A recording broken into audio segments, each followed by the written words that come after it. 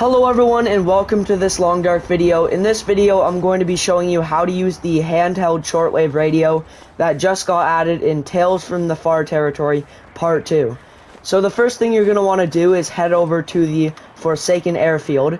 Any PC players probably have a save here or they know how to get here, but if you're a console player and you just got Part 1 of Tales from the Far Territory, then you might need to search up a tutorial on how to get here. But anyway, once you get here, you're going to want to head over to the airfield, and then you're going to want to get to this building right here, the control tower, and next you're going to want to climb to the very top, because at the top will be the handheld shortwave radio.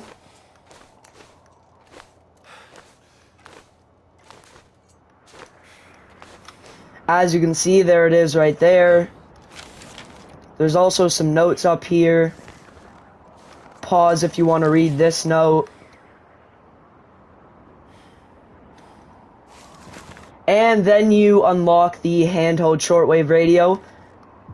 It's important to note that this thing weighs nothing, and it also, you can't drop it, so don't worry about losing it, or don't worry about it taking up a lot of inventory space, because it doesn't weigh anything.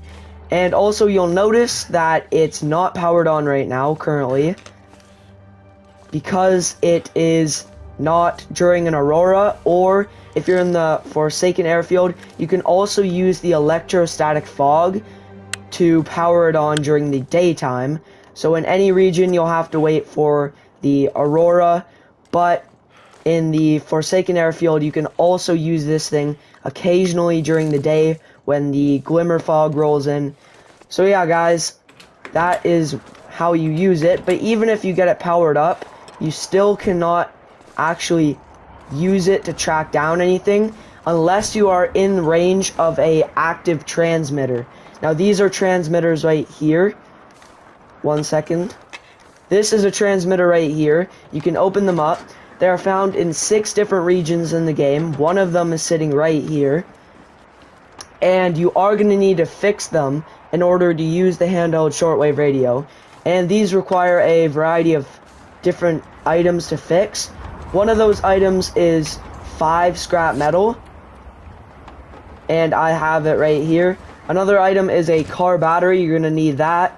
Then you're also going to need 2 new items. Those items are 2 wires and 3 replacement fuses.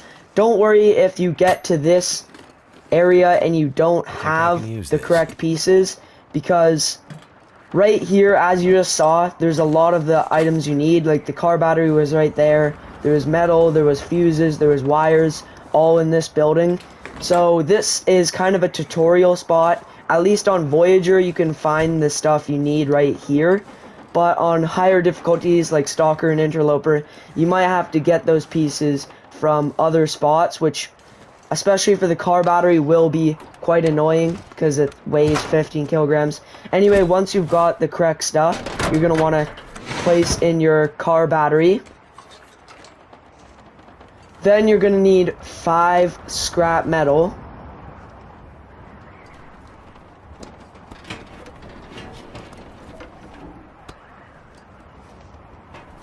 And by the way, these animations are very cool in my opinion. I love when the game adds in animations instead of just having, for example, you click on it and then it takes 20 minutes or so and there's not really any animations. So yeah, and also I'm pretty sure in the future they will be adding harvest animations for when you're harvesting a deer or when you're chopping down wood, so I'm very excited for that. And next you're gonna need 3 replacement fuses. Let's put those in. 1, 2, 3. Then you're going to want to place in your 2 wires. Let's get those in. And now the final step to getting this thing working is just to switch it on. So let's turn it on. And close it up. And now the transmitter is operational. Now you just need a aurora or glimmer fog. So let me just sleep and I'll bring you back in a second. As you can see now, it's now an Aurora, and once I take out this handheld shortwave, you will notice it's powered on. There's two different modes, the blue mode and the orange mode. The blue mode is for tracking down bunkers relating to the signal void tail. This tail is basically a giant mission that you can do in survival mode, and as you track down these different bunkers, you'll find out more about the island of Great Bear, and you'll also get unique loot items. But it's also important to note that in Interloper, you cannot do this tail, so you can ignore the blue mode, simply because some of the loot items you get from doing the tail would not be compatible with the hardcore Interloper experience, so you can ignore the blue mode in Interloper. But in all difficulties, you can use this orange mode, which will bring you to either transponder caches or the location of downed aircrafts. So I will be showing you how to use this mode in this video. I will eventually get around to making a video about doing the tail, but for right now I'm going to show you how to locate a transponder cache. Once you're in range of a active transmitter that has been repaired, you can find out which transmitters you found in the journal in this section. As you can see, this one I've repaired, and it has range over all the far territory. So anytime I'm in range of this transmitter right here, and it's during an Aurora or an electrostatic fog event, you can use this handheld shortwave. So let me show you how to actually use this thing. There's two different things to keep in mind when you're using it. One is the blinking button on the side, and the other is the dial on the screen.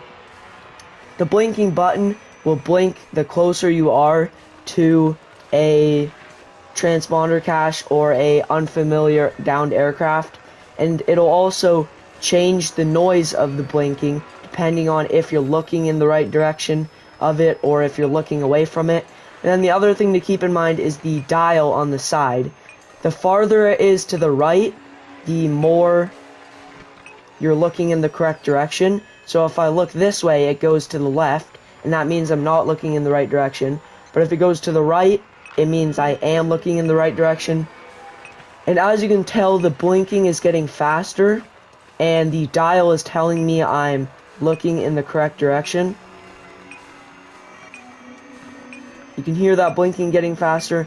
Also, I want to say that I've recorded this video a few times already, and in those other previous attempts, I have found the transponder cache in the same exact spot.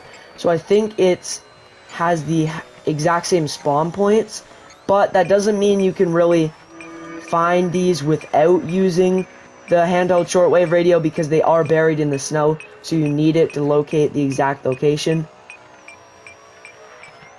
So that dial is telling me this is the correct direction. It's blinking the fastest when I look here. Pay attention to that noise. When I look away, the noise is different, and the dial is on the left side. But when I look in the right direction, it's making the correct noise, and the dial is furthest to the left. Once you get really close like I am right now, just look at the ground, and eventually you should get a prompt to uncover. Okay, I'm looking in the wrong direction. There it is. You'll get a prompt to uncover a cache. You'll hold X, and boom, then your transponder, then your handheld shortwave will lose its signal, and you'll have found the transponder cache or the tail bunker or the aircraft, whatever you were looking for. And then you can open this thing up. Now, it's important to note I am in Voyager mode, so anything that you get in this thing will depend on the difficulty, and it'll also be random. In those other attempts, in those other two attempts, I did get different loot, so even if it's in the same spot, it will have different loot randomly.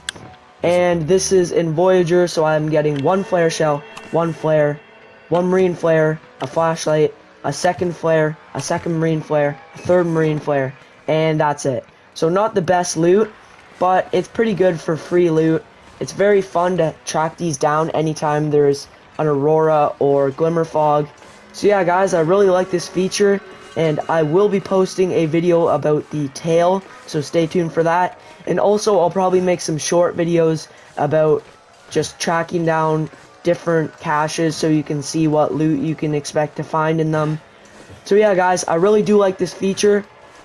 It definitely makes the Forsaken Airfield a better region to go to, because as a console player, I wasn't able to go there before in the Forsaken Airfield, but going off other people's opinions, other people have said you don't really need to go here. It's kind of an option. There's a forge here. You can find noisemakers in the main hangar, and there's a few other gear items and interesting things you can find, but it's not necessary to go here. Now, after Part 2 dropped, you will want to mark this down as a region to go to, since this is the location where you find the handheld shortwave, and it's also where you find the transmitter that has range over all the far territory. So once those other regions come out, you will need to repair this transmitter to use the handheld shortwave in those other regions. So yeah, guys, this is a amazing feature, great way to find new loot, great addition to making this region more impactful and more of a great place to visit. And yeah, guys, I hope you enjoyed this video. Make sure to like and subscribe for future Long Dark content about, for example, the acorns or fire hardened arrows. I will be making videos about those. So yeah, stay tuned for those. Stay tuned for the video about the tails, and goodbye, everyone.